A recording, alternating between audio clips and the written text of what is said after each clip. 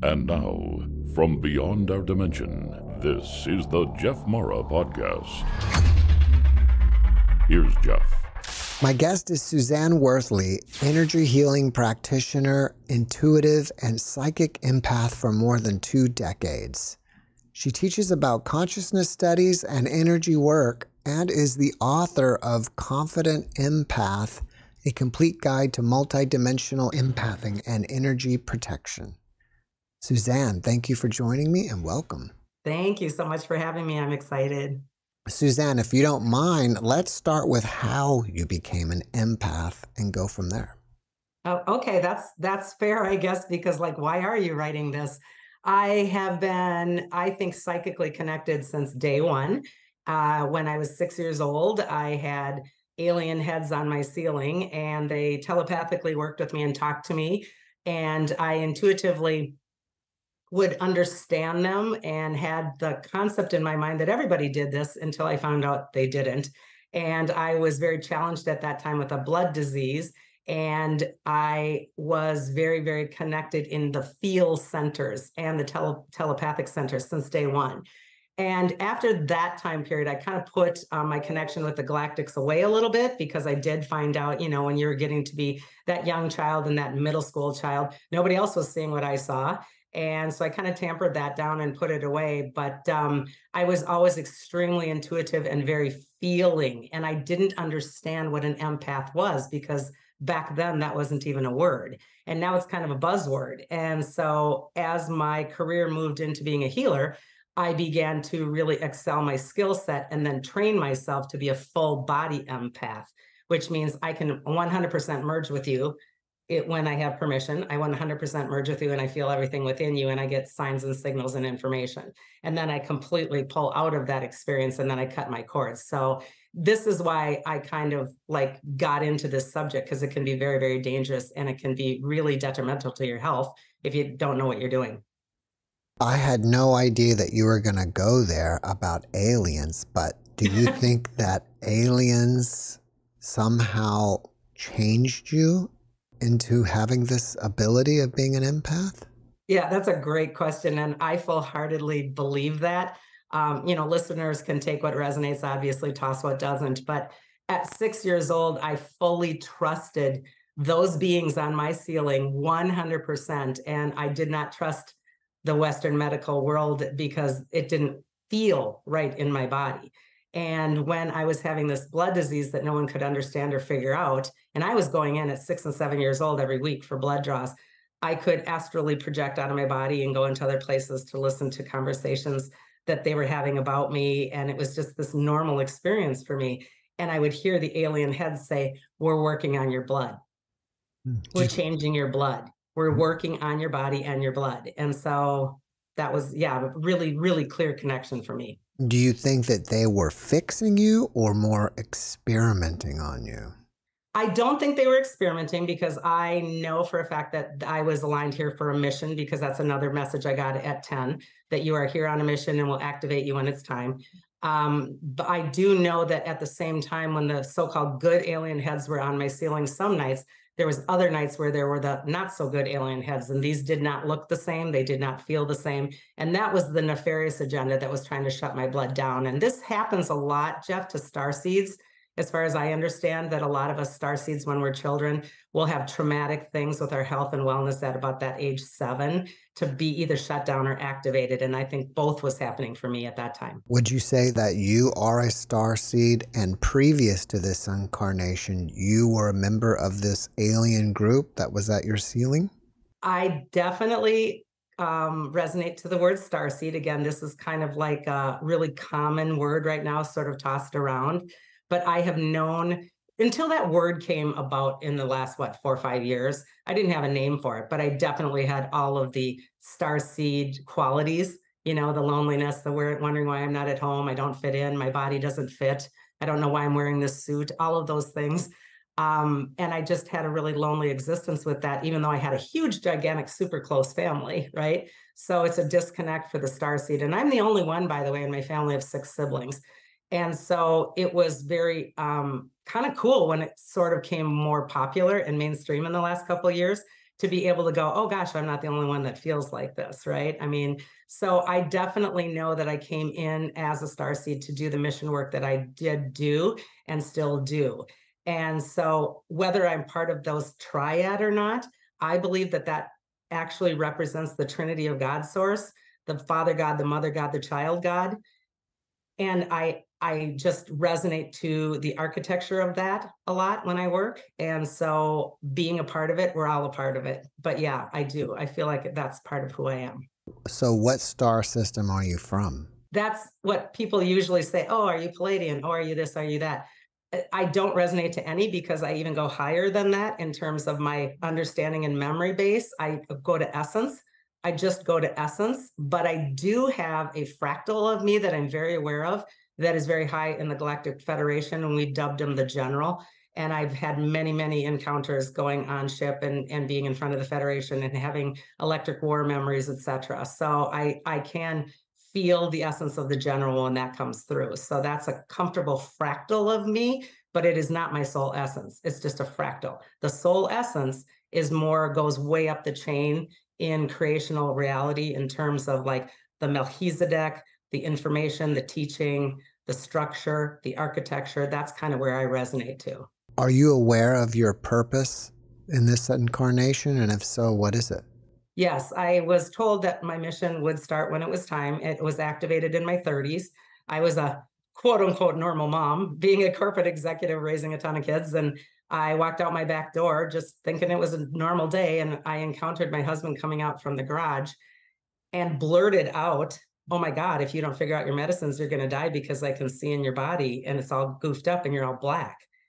And he looked at me like I was nuts. And I looked at me like I was nuts, like what just came out of my mouth?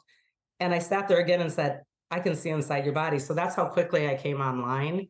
And that was really tough. And so I did not learn the mission work until probably 12 years into the healing work. So the mission work that I ended up doing is a lot to do with the holographic blueprints of putting us back online in terms of putting not only humans, but the whole architecture back online to its original blueprint. And I did a lot of work in the grids for that. Almost 9 years. Did something happen the night before this event happened, like in your sleep or your dreams? Like, is there some event that you can recognize that created or started this activation? Yeah, absolutely not. I wish there would have been like this, oh my God, this thing happened. So I could have had some context, right? Mm-hmm. But absolutely not. I was, like I said, thought I was just this normal executive with 4 kids and, raising half of the neighborhood and being the Girl Scout mom or the hockey mom, the field trip mom. And then boom, I could see inside of people's bodies. And then all of a sudden there was dead people everywhere and there was aliens. It was a lot. It was a lot. And so it's really difficult for a starseed, especially 20 years ago, to have that kind of a thrown into the fire introduction to this without anyone there wasn't podcasts. Yeah. There wasn't books. Empath was not a word. So I didn't understand how I could go into a building and feel things and know things and see things. There was just such confusion. Well, how has being an empath benefited your professional life? When I do the work that I do, I trained myself to be a confident empath. I literally worked and worked and worked at it. I would go up to my cabin. Do you remember? I don't know if you remember this. There's a TV series and book series called The Magic School Bus. Vaguely. It was like a science class, and they all would go on a bus, and sometimes the kid would accidentally eat the bus, and then it would go through the digestive tract, and they'd learn. Okay. It was a cute little concept. I would play Magic School Bus with myself because I don't know anything about anatomy, and I would go out to my cabin, and I would envision if I had a school bus full of kids going through my esophageal tract, wondering what that felt like or what that looked like, and I would play that for hours and hours, so I became extremely intimate with my own frequency, my own vibration, my own boundary, my own aura. And I would press in and out of each of my auric fields. So I would practice and practice for hours upon hours. And I became extremely gifted in terms of this is mine, this isn't mine. And so I share some of those tactics in this book because not everybody has to be a full-blown professional psychic empath, but we're all empathing. So there are bits and pieces of that training that any person can do to benefit their health. Just so we're all on the same page, What is your definition of an empath? Thanks for asking that, because a lot of people actually don't know the difference between having empathy and being an empath. And this is part of the mission of getting this information out. Our birthright as a human being is to have empathy. We are designed to feel what another feels. We are designed to feel pain, loss, support. But that is standing in somebody's shoes. I can stand in your shoes. I can feel your pain. I can know it, but I don't take it. I stand in your shoes. I don't take it. An empath not only stands in your shoes, but steals your shoes, runs away with your shoes, and keeps your shoes, and makes your shoes my shoes, so that your sickness, your pain, your worry, etc., becomes mine. And we do this for a number of reasons, mostly based in, by the way, learned belief systems. And so we will take that energy as a robbing to fulfill our needs. And we always run out of it, hence the word psychic vampire or energy vampire, because we'll need another hit and another hit as the day goes on. If someone's on the fence about whether they're an empath or not, what are some signs and symptoms of being one? That's a really good question. And one of the biggest signs is you're the worrier. You're the one that's there for everybody. Everybody comes up to you and talks to you in the grocery store and tells you their problems. You're the one in the family that takes care of everything and everyone. Everyone else comes first. I have lists for my lists for my lists, and I never can make it through my day. I'm exhausted. I'm tired. I actually have hidden resentment that I don't even acknowledge because I'm always doing for others and no one's doing for me. But I don't let them do it for me because I can do it better anyway.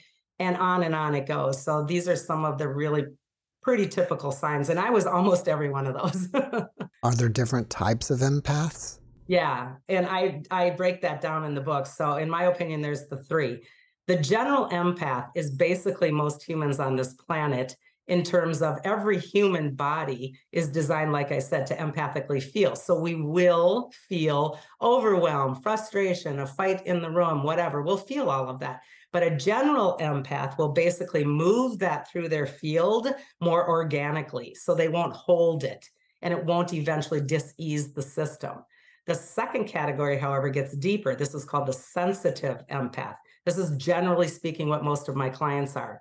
These are the people that feel and really feel everybody's stuff, and they worry. And oh my gosh, oh my God, you're so sick. I feel so bad for you. Oh my goodness, what can I do? I got to do something. That rumination, that really going deep into it, because their senses get involved, and they're the ones that suck it in like a sponge, and it becomes their energy.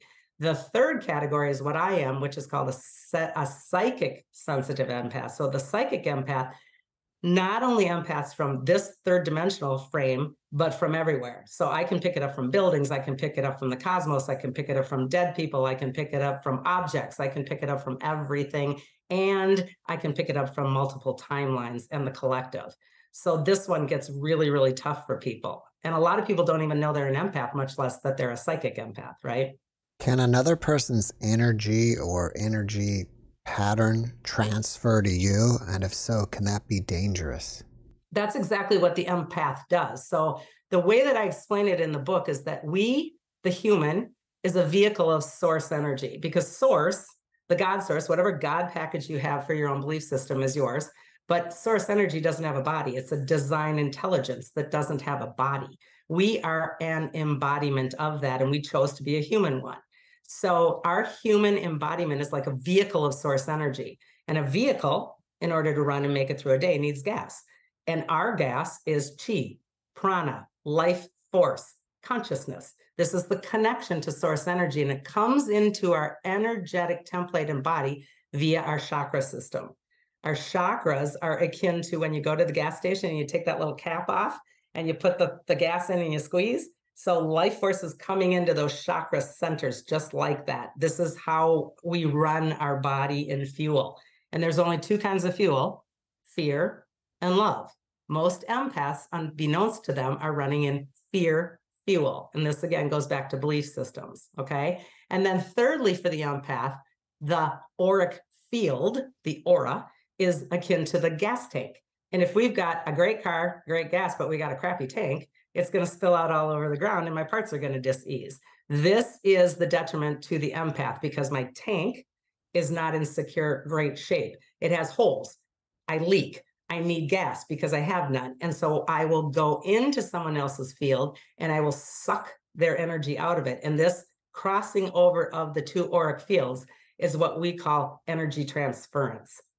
And that is detrimental because I'll get like a Red Bull hit, like, yeah, that feels great. And then I go, boom. And then I need it again. This is why we call it vampiring.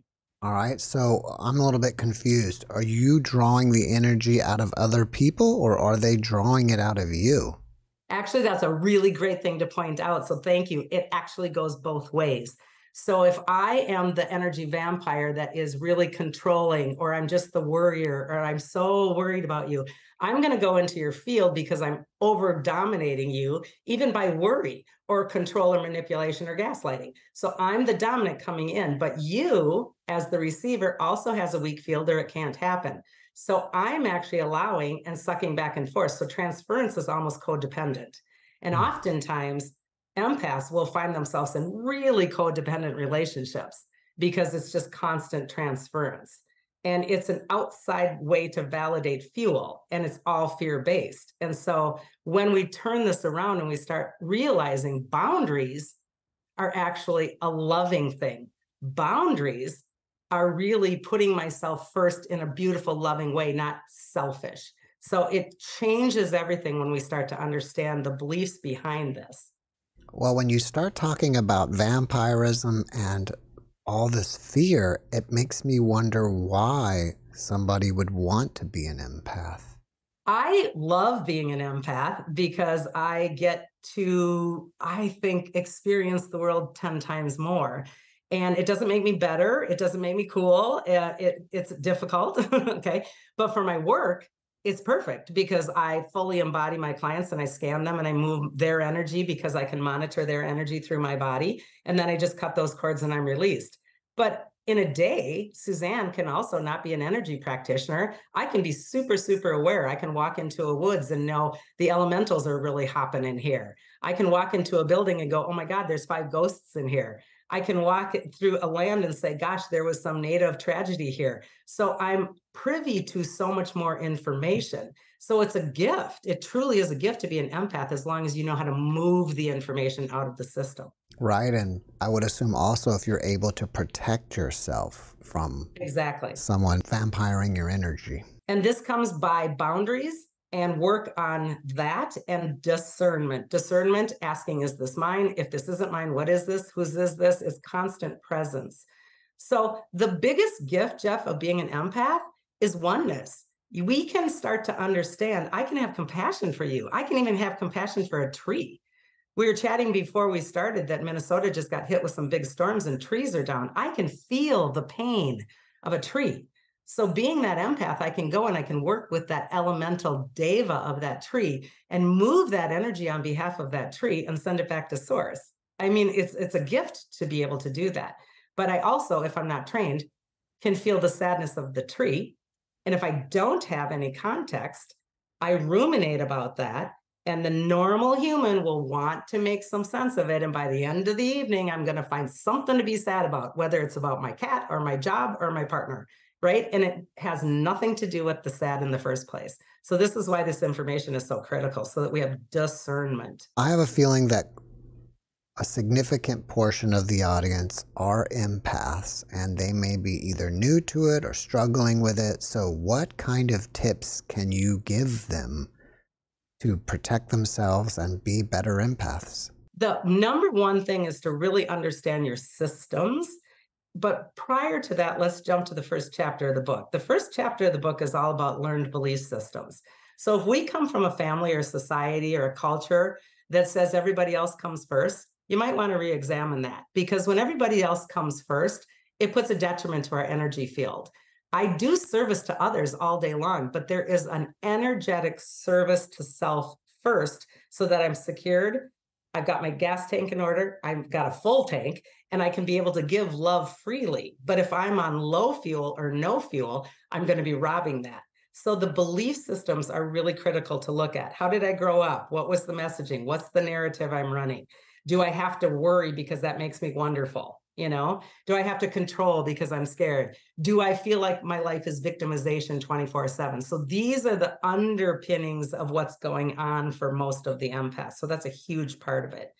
But going into what they can do without even really examining that, the very first thing is to start to understand your chakra system and your aura, grounding your body into the earth energy, understanding I have an auric bubble around me and being cognizant of that and aware of that, and then finding genuine fuel that is mine and divine to me, not stealing it. Now, you said that you can also sense things like ghosts. So to me, that means that you can use your ability across dimensions. Yes. And the discernment process is critical for someone to decide if there's a vibrational frequency that entered the room that is not mine.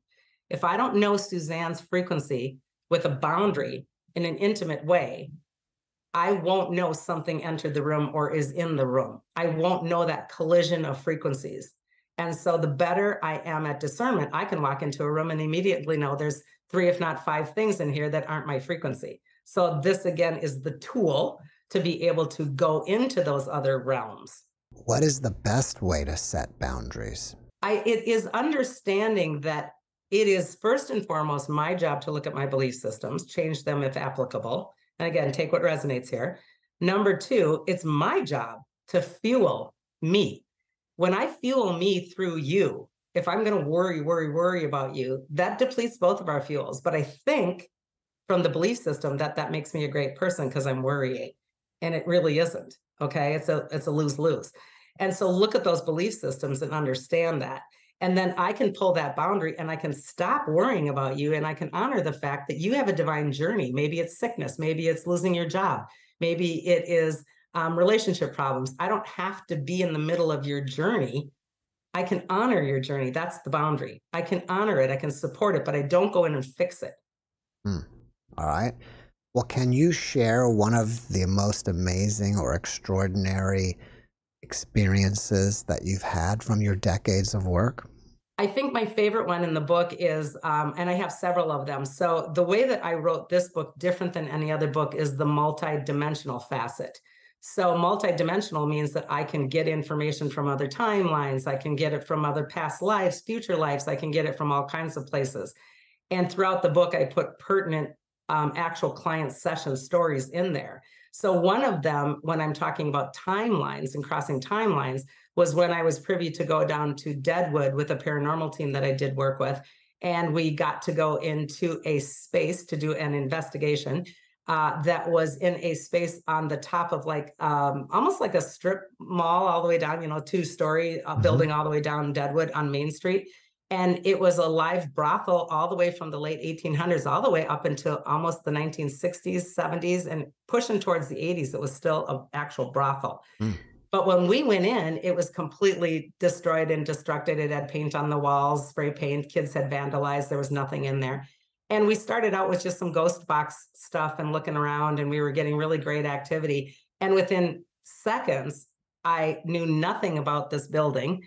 And within seconds, my whole entire experience turned into a holographic timeline jump. And as I looked around this absolutely naked building of sorts, I could see the wallpaper on the wall. I could see from the 1800s. I could see the actual carpet. I could know what the furniture looked like. As I walked from room to room, I knew which prostitute was in which one. I knew the main one, or the big one, the star of the show, was in this one, whereas the novices were over here. I knew where the money was. I knew where the madam was. And it was just the most extraordinary thing. I knew where they were doing really horrific things to some of the women because the pain was palpable. It was amazing. But the coolest part of the story is prior that day, I met a woman who had actually, she was about my age, she had actually been dropped off at that brothel when she was 3 years old. And she still lived in the town today. And I got to meet her earlier that day. And when I was having this experience, we FaceTimed her. And she was validating so much of what I was getting, all the way down to where the couch was and what it looked like in the corner. I mean, it was extraordinary to be able to have complete validation from a person that was physically in that space for very many years. And then, even more amazing, she jumped in a cab and came over and physically walked the space with us. And she had not been in that building since she was 5 or 6 years old, and she was in her late 50s. And it was the most beautiful evening of her remembering. She would stop at certain places because she was then back into her childlike self, like, I can't cross that line. That's not where I get to go. We watched such transformation in her. It was the most amazing, amazing experience I've ever had. And she allowed us to share that completely in this book. So it's really written pretty much in depth in this book. But boy, that timeline was just crazy, all the way down to remembering people's names, what they looked like, what the furniture looked like, all the way down to a peekaboo window. I mean, it was nuts. Now, you used to also work in hospice. I think you were a hospice nurse. How did that work out with being an empath and being in that field? Yeah, I've never been a nurse. I was only a hospice volunteer, and I was only working in end of life. I wasn't the kind of hospice person that chatted and visited. I would only come in when they were transitioning. And because I do what I do, I could assist them in shutting down their energy fields. That doesn't mean you kill somebody. That means that you assist the actual movement of the aura, the energy, the fuel, the consciousness, to alleviate anything that's blocking them from having a flow of an easy death. And so, again, being the empath, I could tap into their body. And if they weren't moving in their solar plexus, for example, what happens, Jeff, is the chakra spins. And when we're living, it spins nice and great to give us that fuel. But during the death process, it slows and it slows and it slows because the gas stops and it dissipates. And then the field that holds that in the aura dissipates and they both dissolve. So I would be able to go in and feel, why is this stagnant? What's wrong? And then I could telepathically get the information. Oh, I'm still harboring anger for so-and-so, or I'm scared to leave my daughter, or I don't want to leave my home. So I could do all of that work because I could merge into their field energetically and telepathically. So I would help them cross like seriously fast because it just merged. Did you ever have any shared death experiences with these people and actually cross over with them? I never crossed over with them, but I did get to the highest level I've ever done with a really beautiful friend of mine that I wrote a huge client story in that first book. The Energy Healer's Book of Dying brings you through those actual steps. And his story is in there. His name is Rick. I have permission on him. He was a wonderful man that I worked with throughout his cancer journey. And at one healing, I went all the way through the process into the light, all the way back to the sound of harmonics, where that string sound that they say is something that you've never heard before. The music is so beautiful. The light is so clear. And I described the reason why you go through a tunnel. It's your silver cord that's attached to your heart. This carries your actual mandala or energetic file, your Akashic record. All of those are interchangeable words. This is the tunnel that you go through. And the light at the end of the tunnel is your soul, God source light. And so we do go through a tunnel. And the reason why we have a life review is because we're going through our Akash. So I got to go through half of his Akash. I saw the light at the end of the tunnel and I heard the actual harmonics. It was staggering. It was the most amazing thing. And when I came back out of that, I was so gone out of my body in that period, but I remembered everything. And I came back and I was like seriously touching my own body going, I'm here, right? I am back, right? So it was pretty insane. Are you saying that the action of going through the tunnel is the spirit or soul leaving the body, or it's already left the body and it's going from this realm to another realm? In my opinion, when I see things, we have what's called the silver cord. The silver cord is an etheric energy cord that goes from our heart chakra. And even Greg Braden talks about there's a cord or a bumper here that science can find only so far out. Our science can't see farther out for this cord. Actually, in my opinion, goes all the way up to your higher self. So that when I'm in this incarnation as Suzanne, I am tethered to my higher source energy via this silver cord. This is where we traverse when we dream. I go to 4D through this cord. I return back into my body through this cord. So this is my own personal portal of sorts. Within that cord, in energy, is our Akashic personal record. And so we're constantly adjusting the Akash for my personal record as I'm going through life. But when I finally leave that body and I traverse back to my soul, that Akashic record is locked in as my book of life. and then I traverse up into my oversoul, and I pull that cord out of that actual body in energy, and it resides for me, this is how I see it as a psychic, as a tentacle that's attached to that oversoul. So it kind of looks like a sea urchin. It has all the little, or a sunshine, a stick man with a sunshine. These little tentacles are how I read people as a psychic medium. I go into that cord, I go into that tentacle, and I can read their Akashic record in there. So that's how I see it. It goes through the cord. They see the life review because it's there. It's a tunnel. The light's at the end of the tunnel because that's their oversoul. So you're saying that the tunnel is traveling through the cord. Mm-hmm. Okay, interesting. That's how I experience it whenever I do the work. So if I'm helping somebody cross, I can move them into that tunnel. I can work with them. If I'm shutting someone's body down in a hospice situation, I assist to release the silver cord. We know when the body leaves itself, the cord releases. And I just see that cord release and go retract into a smaller tentacle version that is adhered to that oversoul. That's the actual symbolism that I get when I do that work. So when you read somebody's Akashic records, you're not going to some place in another realm that's, like a Greek or Romanesque place. You're kind of just connecting with the soul at some level and getting it directly from the soul. I do both. It depends on what the process is and why I want to help them. If I want to clear ancestral lines, I'll go to that oversoul and I'll check each tentacle and see what applies. Okay. Other times I will go to the full Akash.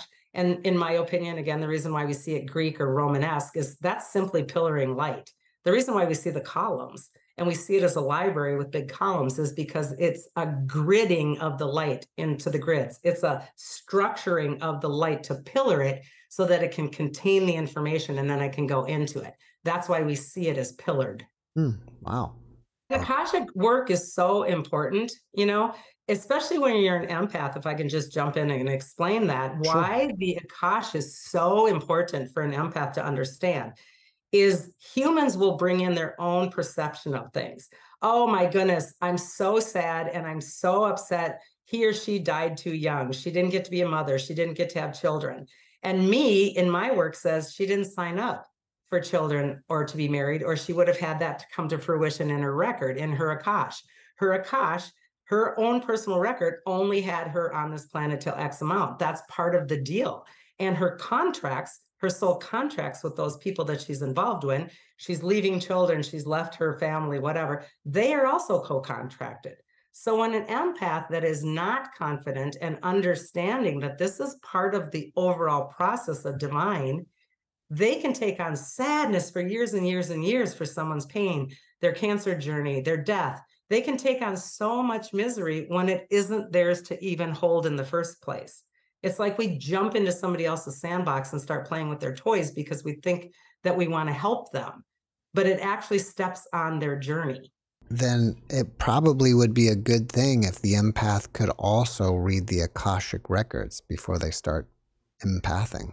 Or I don't even think you have to have the ability to psychically read a record. I think it's just honor. It's the same thing that people do with death. You just honor the fact that that higher self of that person has finished their mission on Earth and they are led by a higher source energy. They know exactly what they're doing. It may not look like it down here in 3D, but from their higher source energy, from their God source, from their connection to their oversoul, it's all contracted.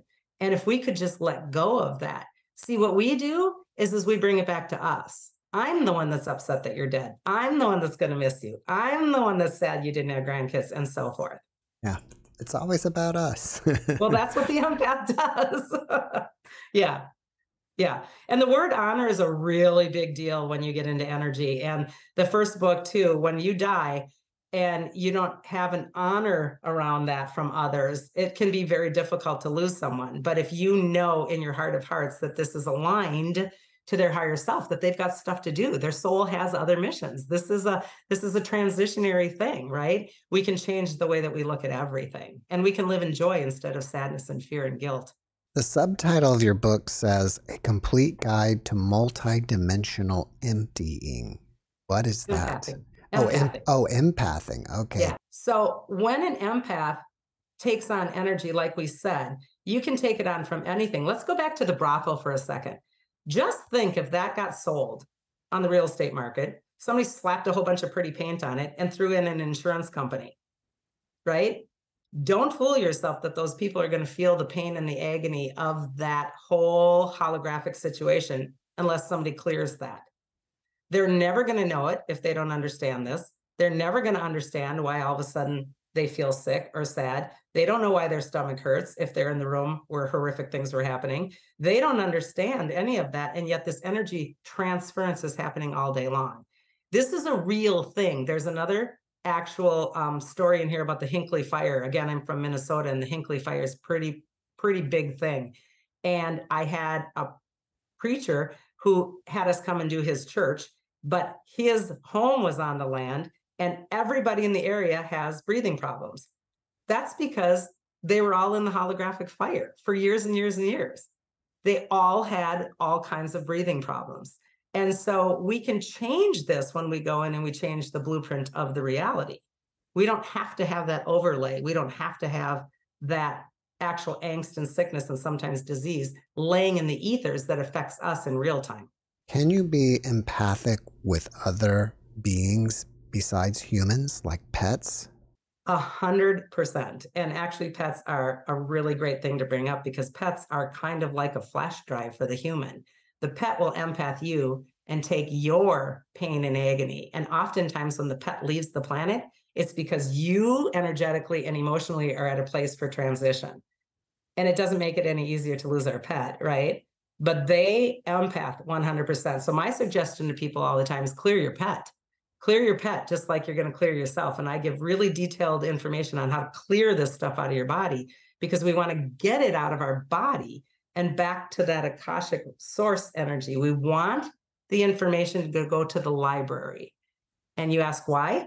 It's because in between lives, when that next incarnation comes in, we want that information made privy to them when they're making their choice to come into an embodiment. If I know the forests feel pain because we're pillaging them, if I know that the fish and the coral are miserable, I may indeed come in as that scientist that changes things. It's the information that's important. Can you also read something like the planet itself? The planet itself is huge to be able to empath. And again, we've had lots and lots of tragedy on our planet. We've had wars, we've had pillage, we've had, cracking open. And look at things like hurricanes and tsunamis. And people are like, oh my gosh, that's so horrible. Yes, it is, but it is a healing mechanism. It brings balance. It brings love. It raises the vibration. So the planet is actually very adept at releasing her pain, but we can also assist. And this is part of the human's mission, in my opinion.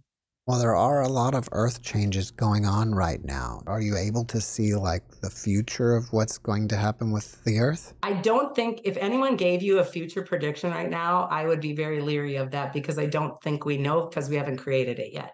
There technically is so many timelines interpenetrating right now, and every single solitary human being is putting into the collective field their own fuel, whether that's fear or that's love. We have been trained for eons to put fear into it. So now we're starting to wake up and go, oh my goodness, I can actually look at this differently and I can clear up my own house, meaning my body, my life, my mission, my everything. And that changes that collective quotient into more love-based if I'm more love-based. So people go, well, I'm just a little person. I can't change the world. And I say, the heck you don't. You do it all day long because every one of us is a shard in that collective field that is prismatically changing the quotients all day long. Are you still in contact with the ETs and the galactics? Yeah, actually, I do a lot of on-ship work. I do have one very close practitioner friend who is also very what we would call alien, but it's not my favorite word. More galactic. And when we do body work on each other, we will oftentimes astral project and our bodies are down here in my healing room while our other bodies, like the general, and she's a chiropractor down here, and on ship, she's also a doctor. So I tease her a lot that I call the one on ship doctor, because that's the higher level of the doctor. So we're down here and we can energetically, telepathically see us working up here at the same time simultaneously. And it's been pretty fascinating work. And that's been probably 6 years at least now. We do that quite often. If a person's absorbing too much negative energy or fear, how do they move that throughout their body? That's a really, really great skill set to learn. Doesn't matter what level of the empath you are. If you're a generic general one, if you are a sensitive one, and especially if you're a psychic one, it is a process. And so again, this starts with understanding the faculties of my body, what my body feels like, how intimate am I with my own resonance. This comes through quiet time. And, you know, people are always like, you have to meditate. Well, I have been doing this for almost 20 years and I don't meditate every day, but I do tap into my body constantly. I'm very present with feeling my boundaries. And so I'm always aware that, gosh, I walked into something. That's because I spend time on envisioning my bubble. So we call it the ground in the bubble. And that whole meditation is in the book. And plus, by the way, I have a free one on my website on the homepage. You can just download it on your phone. It's a short version. But a ground and bubble basically is this. You bring in heart-centered light into your middle chakra, your fourth chakra, your heart, and you bring half of it down into the earth block, into Mother Earth, anchor that, bring it back. Other half goes to Father Sky, anchor that, bring it back, and then you burst a bubble of love, light, and protection around you so that you're magnetically and electrically grounded, but I am also unique in my bubble. Then I start to work that bubble and I start to go, okay, I've got my bubble on. Now I can feel somebody's in the room. Somebody's angry. I walk through fear. This building has something in it. This is your discernment tool. So the ground in the bubble is great. How do you get good at the ground in the bubble? Meditative time and body scanning. Again, magic school bus. You don't have to do what I did, but to be able to just sit and say, gosh, you know, this is so tight all the time. What is this? If I had to question it, is there a feeling? Is there a knowing? Is there a memory? Is there a trigger? And so the more time you spend with your feel centers in your own human body, the more intimate you are with what we would call your resonance or your frequency or your vibration. Then that helps when I find myself up against a vibration that is not of like, oh, that feels like fear, or oh, that feels like control. So this is the tools that start to give you some context and some boundaries, okay? So then what do we do if we actually took some on? This is the next step. I'm gonna sit with that body scan again. Oh my gosh, my heart feels so heavy. Oh, that's so weird. Is this mine? This is one of the chapters. Is this mine? Well, that's really weird. I don't think it's mine. Most humans will make it up in our head. That's silly. It's got to be mine. It doesn't have to be yours. Most of the time, it isn't yours.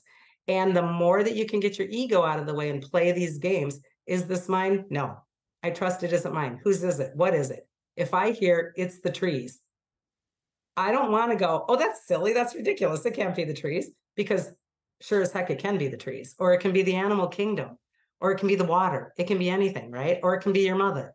So if I discern, is this mine or not mine? That's the first steps. And then I give it more clarity. And then I feel it. Most people don't want to feel. Human beings are trained to think. We think, feel. My suggestion as a practitioner is to learn how to feel, and trust your feels and go into your feels, because most people want to get away from feeling. Oh, I'm sad, it's scary, that's bad, I don't want to feel it. Trust me, you're feeling it all day long. So you want to shine the light on it and go into the feel. Now I'm feeling the depth of the sadness. Oh my God, that's so crazy. The trees are so sad. They're being cut down. They're being ripped down. The storm really devastated this area and I can feel pain. So now what do I want to do with that? This is where the beauty of being individual comes in. I can do this any way I want to. I give suggestions in the book, but I push for be creative. You can put that thought, feel on a dove and let it fly away. I can let the cloud take it. I can burn it up in a letter. I can, if I'm having sadness with my child, I can write them a heartfelt letter and burn it up and watch it go to the ethers and know it gets to them. There's a million, I can dance, I can wiggle, I can do anything, I can beat a drum. This is endless in creativity. What we're doing is releasing it from here so I stay open and clean. I send it back to that Akashic again, because source energy needs to know we're hurting our forest, or what it feels like to lose a child, or what it feels like when I've been abandoned, and so on and so on. So we want that information to get back home again so that these new incoming beings can start to progressively change our evolution of our species and our planet. All right. Wow. Thank you. It's a different form of prayer. It really is.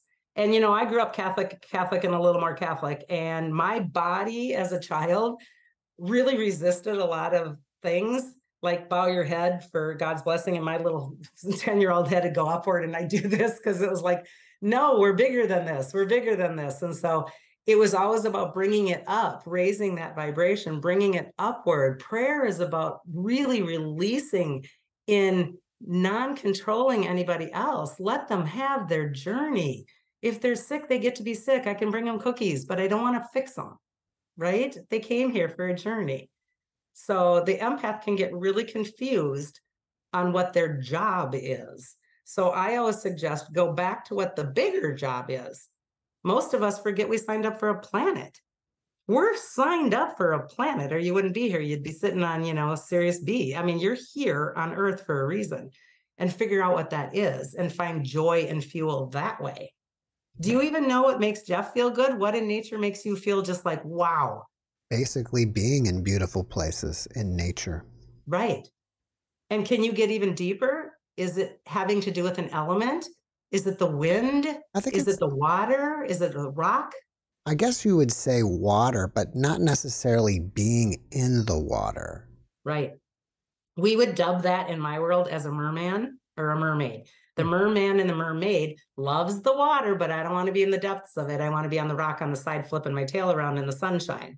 So it's a combination of a water element and an earth element. So if Jeff knows that this is something that makes your heart sing, this is love fuel, you can go down to the water and do that imagination of the merman and suck that in like fuel.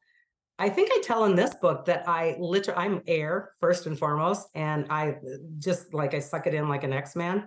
And I think I tell in this book that one time I was out in the middle of a storm, and I went outside at like midnight, 1 o'clock in the morning, and I'm standing out in the backyard just filling up like fuel like crazy because it's my favorite.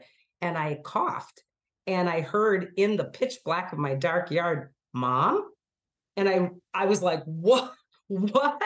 And here's my son across the way doing the same exact thing in the dark, filling his soul up. I thought that was so great. So in the book, I wrote proud parenting moment. Well, that's cool. Well, if somebody wants to find out more about your books, do they find them on Amazon or your website? Yep, both. They're everywhere. So Barnes & Noble, Amazon, on my website. So everything that I have easily is just my name. So it's SWORTHLEY.com. And they can find out all the information on there. I teach some classes on that. I will be revving up my tours again. I did tours to Peru every year. I kind of pulled back on that during, the pandemic time period, but we're ramping up again. We do work in Sedona, do a lot of online classes. I have a really great, awesome online community called Vibe Tribe. If people are out there that don't know too much about energy or can't connect the dots, and I can get really crazy in those webcasts that I do every month for those members. And that's a really awesome deal. And everything is right on my website, but I do encourage them to go to YouTube too. I do Instagram, our YouTube, our own little podcast. I told you we just started a couple months ago. It's called Energy Unleashed, where we talk about energy every single time, and they're kind of fun. And so, yeah, check it out. Everything's right on the site. Well, if someone wants to reach out to you and ask you questions, should they do that from your YouTube channel or your website? They can do it right from my website. There's a contact form on my website for asking questions. So they can just go directly into my website and they can fill out the contact form and ask questions there. All right, great. Well, before we finish up, can you leave us with one last positive message? Yeah, I think why this book is so important is that we are ascending. We are changing. This planetary ascension process is happening. And in my opinion, we have the ability to ride that wave in a really great and positive way, which will push that process with ease and grace. We also have the opportunity to not do that. We can fight it. We can stay in that fear. We can ruminate on all the old stuff, but it's a heck of a lot more fun to ride the wave. And please, if you choose, don't judge your neighbor. Not everybody's going to want to do this. Not everyone's going to care. There's people that don't give two hoots about aliens or galactics because they think it's crazy, and that's okay. So if we can give everyone the space and the ability to hold their own truth and just worry about yours and don't even worry, by the way, just go into yours and get the feel inside of you is your validation versus outside of you. We're flipping this around as a universe, a planet, and as a species, and it is working. It's just if more people would do their personal work, we could do this faster and quicker and easier. Suzanne, thank you for that message, and thank you for being my guest. Thank you very much for having me. I'm very, very honored to be here. I appreciate it. The pleasure was all mine. Thanks. Thanks for watching the JeffMara podcast. I really appreciate you. Another way to show support is through YouTube memberships. And if you do, there are loyalty badges and other perks depending on your level of membership. All you need to do is click the join button underneath the video to find out more. Thank you for your support.